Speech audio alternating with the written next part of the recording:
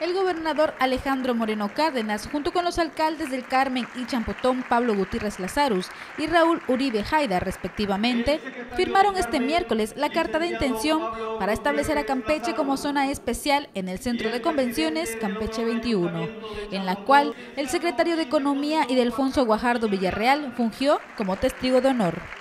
Licenciado Alejandro Moreno Cárdenas, el presidente del Honorable Ayuntamiento de Carmen, licenciado Pablo Gutiérrez Lazarus,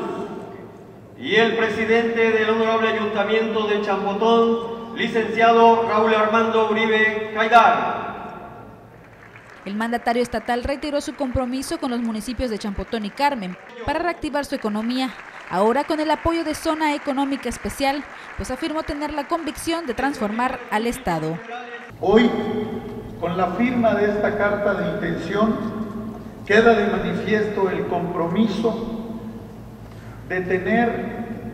con una voluntad inquebrantable, la conformación del Estado de Campeche como zona económica especial en los municipios de Champotón y de Carmen. De igual manera, el gobernador Alejandro Moreno Cárdenas manifestó que la carta de intención tiene objetivos claros y pasos firmes para llevar a Campeche a nuevos horizontes y que éste pueda seguir creciendo en grande, reiterando su agradecimiento y compromiso con el secretario de Economía Federal Ildefonso Guajardo Villarreal para apoyar al máximo las riquezas del Estado, por lo que exhortó a los campechanos a trabajar en equipo para que Campeche siga creciendo y sobresaliendo a nivel nacional. Que vamos a demostrar el carácter de los campechanos y que de una vez por todas vamos a poner el nombre de Campeche en lo más alto para demostrarle a México de qué estamos hechos los campechanos. Y hoy les digo a todos ustedes, este es el momento de Campeche, aprovechémoslo, presumamos a nuestro país, presumamos a Campeche, presumamos nuestra riqueza cultural, presumamos nuestro turismo, presumamos nuestra gastronomía,